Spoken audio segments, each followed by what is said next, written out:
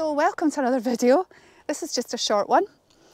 We've been down on the shores of Loch Ness for the VW festival, Dubness, Friday and Saturday. This is Sunday, so we're heading back up to the west coast. We're going to stop off at Lairg, and we stopped for really just a dog walk.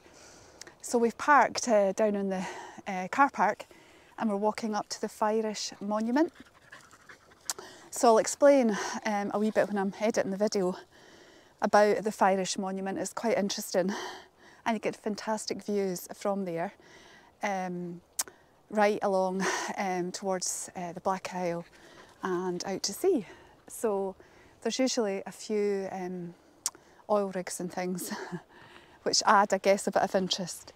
So it's a really nice walk. I've done it before. I did it in 2018 on a much nicer day, so I'll maybe put some photos of that walk up. But yeah, it's only a short walk, so this will be a short video, but quite an interesting walk. So we'll probably bring you back at the monument. Cool.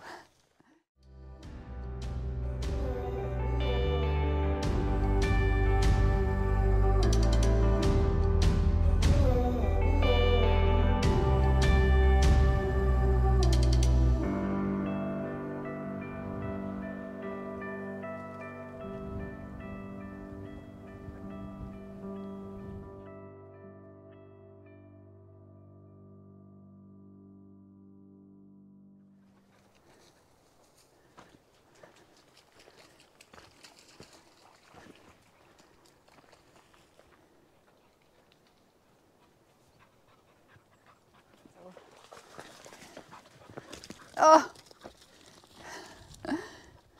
you're soaking. Another shower required.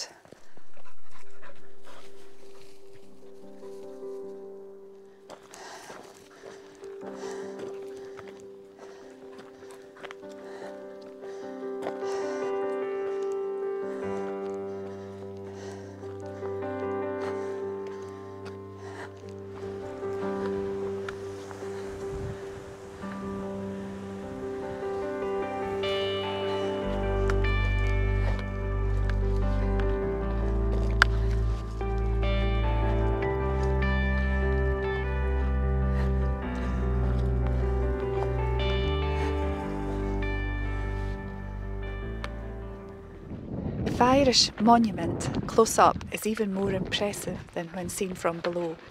A huge structure of 3 central arches and 4 flanking towers. It was built in 1783 by Sir Hector Munro, the local laird. He had been commander of British forces in India and defeated the Dutch at the siege of Negapatam. On his return to the Highlands, the clearances were underway and many people were starving. After the fashion of time, famine relief was provided only in return for work, it being feared that feeding the starving would make them lazy, and the construction of the monument was one of the tasks given to the local destitute. It is a replica of the gates of Negapatam to enhance Munro's glory. So straight ahead there is Ben Wyvis, and the views are just amazing.